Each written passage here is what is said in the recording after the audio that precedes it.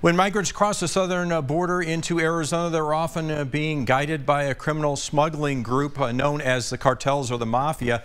As we show you here, the Sasabe area right along the U.S.-Mexico border. KGUN 9's Ryan Fish went to the border near Sasabe this week, an area where those groups are active and in some cases violent.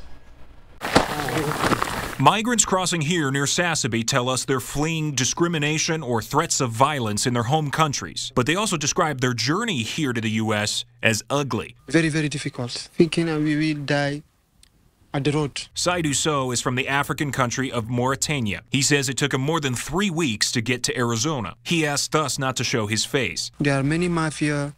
You see, we are taken by the mafia. During the journey, what did they say to you? The mafia, they tell us we have just to take the road to make 2 hours. We go 2 hours, we don't see nothing.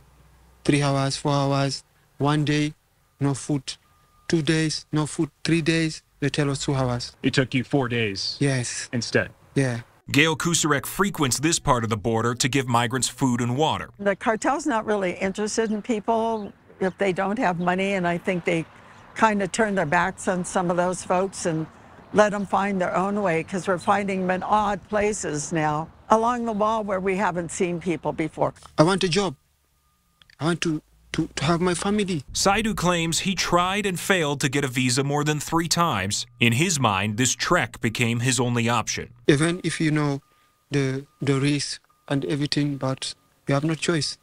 You have to leave. For months, rival cartel factions have been fighting over territory just south of the border. Last fall, that violence emptied out the border town of Sasabe, Sonora, though we're told by aid volunteers residents are slowly returning.